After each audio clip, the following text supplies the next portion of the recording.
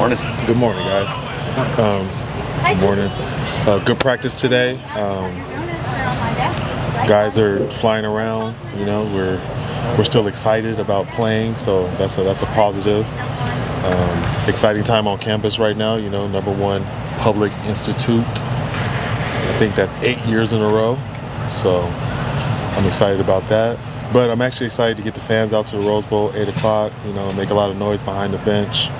So hopefully the student section is what it needs to be, and you got on a Mariners hat, so I'm good to go. Two more guys missing today. Any other season-ending injuries? I know you won't talk about. No. Okay. No season-ending injuries. If you didn't see him out there, they're probably just working through some right now, but no season-ending injuries. And I only told you guys so late because they had surgery, and then once the surgery, that's when I wanted to let you know. I saw Carson Gordon. Is he working with receivers and at punt return? So just a couple guys are down at receiver, and he had kind of asked if he could, you know, but he's still a quarterback. He's just a guy that, you know, can do multiple things. He can jump 18 yards out here, so he's very explosive. But he was somebody that just asked if he can contribute in another way and help the team out. So did we also see him doing punt return on Monday? Yeah, he came out and caught a couple punts. You know, he won't be in the game. Yeah. No, he will not be in the game. But he just to take some reps off some guys and you know, just working on his hands. With school starting tomorrow, is there any kind of change with your guys' schedule or how you're approaching things? No, we already were practicing in the morning, so they'll go to school from 11 to 5. But, you know, it's just more of them getting rest at night.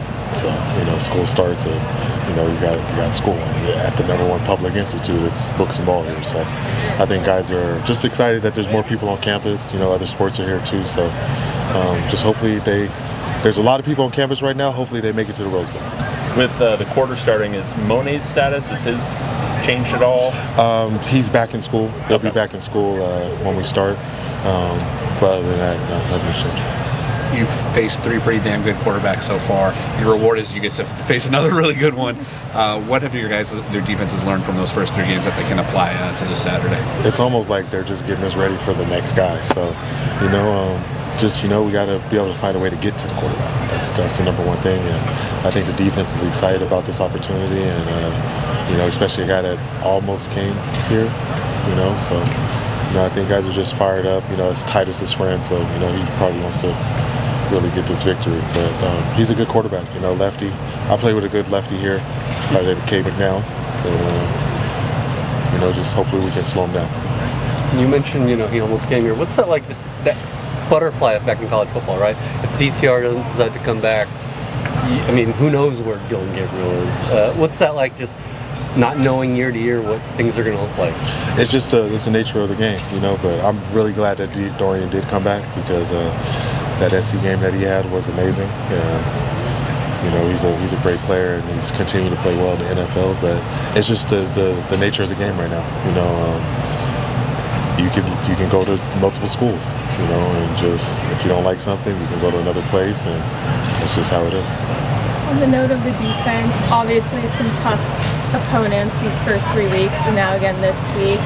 How have you guys been implementing things in practice, meetings to try and get the pass rush going better and get some of those stops needed, especially on third down? Just try new guys at different positions, you know, just figuring out different things just to get to the quarterback. But I'm just glad that we have multiple quarterbacks because we kind of have somebody that can emulate each guy that we've faced so far, you know. So, you know, last week was Luke, he was Musmeyer, and, you know, this week Chase is able to get a lot of reps because he's similar to Dylan. So, you know, I'm just glad that they're able to get live looks and just hopefully we can just come up with just a couple more pressures.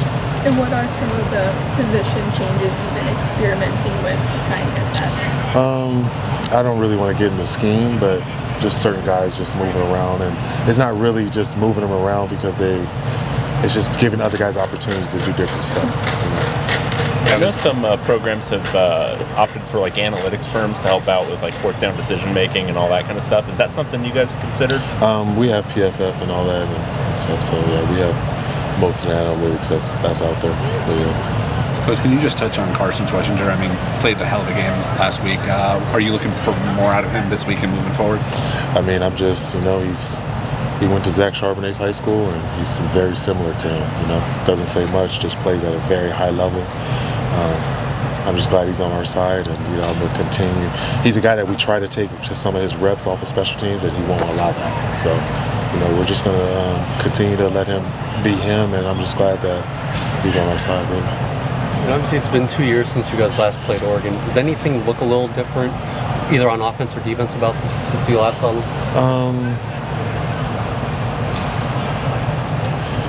From the last time, other than uniforms,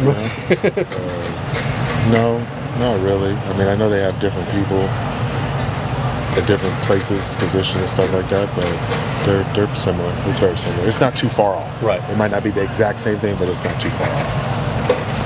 Thank you. Thank you, guys. Thank you, Coach. Appreciate you guys.